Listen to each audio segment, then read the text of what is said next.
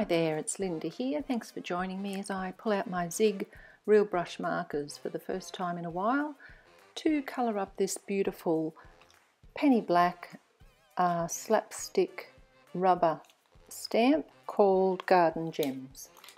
So I'll list the markers as I go, and I'll also tell you what they are for those who like to look away from the video and still hear me giving you all the details. I've used a pink Zig marker in the middle of this large blossom first of all, and then I'm colouring with scarlet red around the outside. Then I'm spraying my watercolour card, Canson watercolour card it is, and stamping down that large floral. I'm spraying with my little mini mister the flower and the cardstock again, because I just needed it all to spread and combine a little bit more than it was. Now I'm going on to the two smaller flowers beside that large bloom, and I've got cobalt blue first of all in the center of this one is dark pink, and then cobalt blue around the outside. Not happy with how much it's spreading, so I'm just adding a bit more water there to my cardstock, and then you really do get to see some of the blending of the colours. And again on this little bloom, the same two zigs, the dark pink and the cobalt blue again, spraying the stamp and stamping it down. And in between you'll often see me grabbing a baby wipe and wiping off my stamp.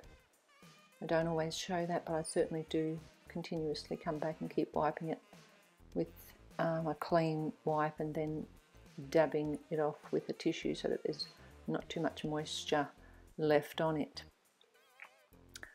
So then it's time to move on to the large bloom, or back to the large bloom again, and I want more definition.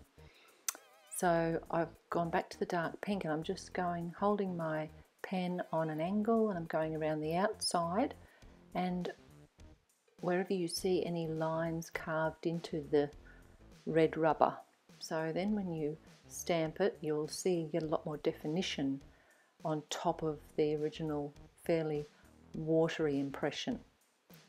Same thing now with the two smaller blooms, using the blue marker, the Persian blue this time, going around the outside, holding the pen on an angle. Forgot to spray with my mini mister, so just spraying the cardstock there and then stamping the impression, and you'll see that it just gives you more definition on top of what was quite a watery looking impression first time. So I work my way now onto the leaves, using some light green on those two leaves first, and then some Persian green to get the definition around the outside and down the veins of the leaves. Grabbing my mini mister and spraying onto the cardstock to get a little bit more blending happening, and then thinking about spraying again and deciding that I'll just colour up some more leaves first. So I've got green for these larger leaves off to the side, and I'm colouring the complete leaf with that colour, spraying it to wet it all, and then stamping it down on the cardstock. Then grabbing my second colour, which in this case, once I've cleaned off, the second colour will be deep green, drying off with the tissue, and then using the deep green, holding it on an angle, using that where you can see the veins carved into the rubber and all around the edge of the leaves themselves. And as you see, you just get that nice bit of extra definition. And then I spray it again to blur some of that definition. So it's a bit of a back and forth to achieve the look that you're really happy with. And of course that can differ for all of us. So moving on to a couple of other greens now for some of the other leaves.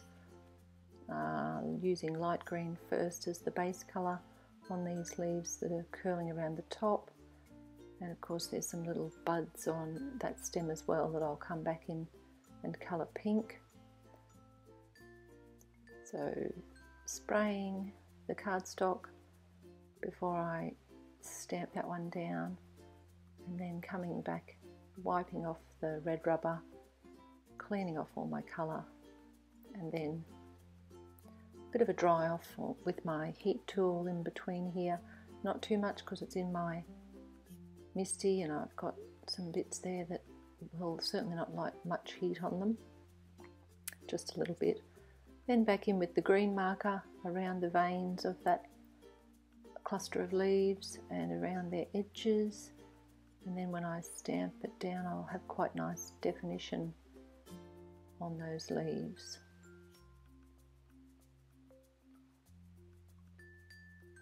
Bit more water needed to spread those colours, and as soon as I do that you'll see them just start to bleed and shoot out and blend together, which is fabulous. Now onto the larger leaves on the other side, using light green first of all, stamping them down, getting that good base colour,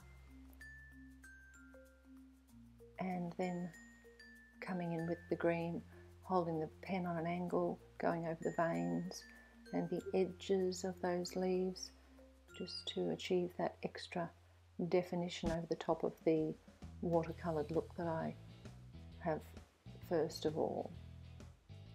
Spraying with the mini mister,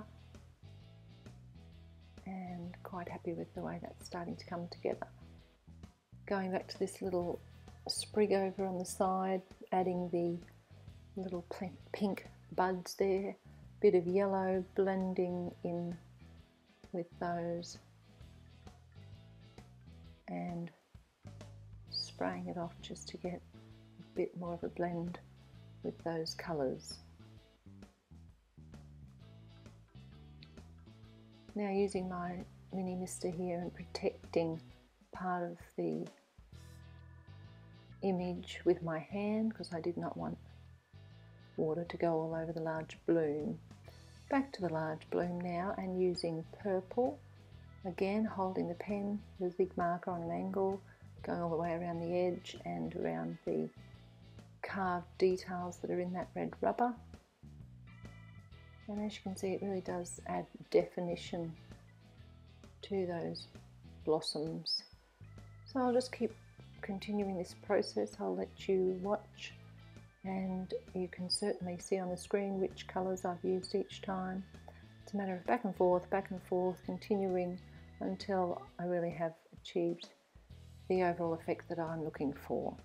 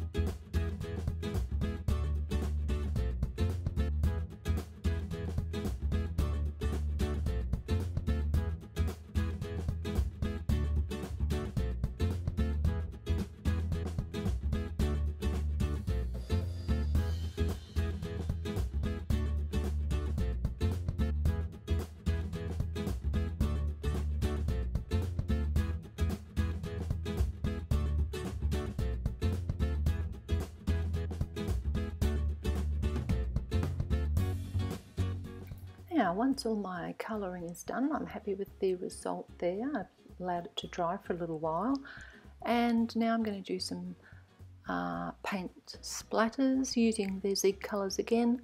I just scribble a bit of the Zig colour onto the acrylic block and then splatter it down with a fine brush, using a few colours to do that. Now adding my sentiment from the gorgeous Stampendous set called Big Words Thanks. I absolutely love the fonts in this set, and I'm using a happy hello, stamping it quite a few times with the VersaFine Onyx black so that you get a really crisp black sentiment, and just adding some white enamel dots to the center of my flowers just for a bit of texture and extra detail. A little strip of this rainbow patterned paper from the paper pad you saw, and some sequins, and my card is complete.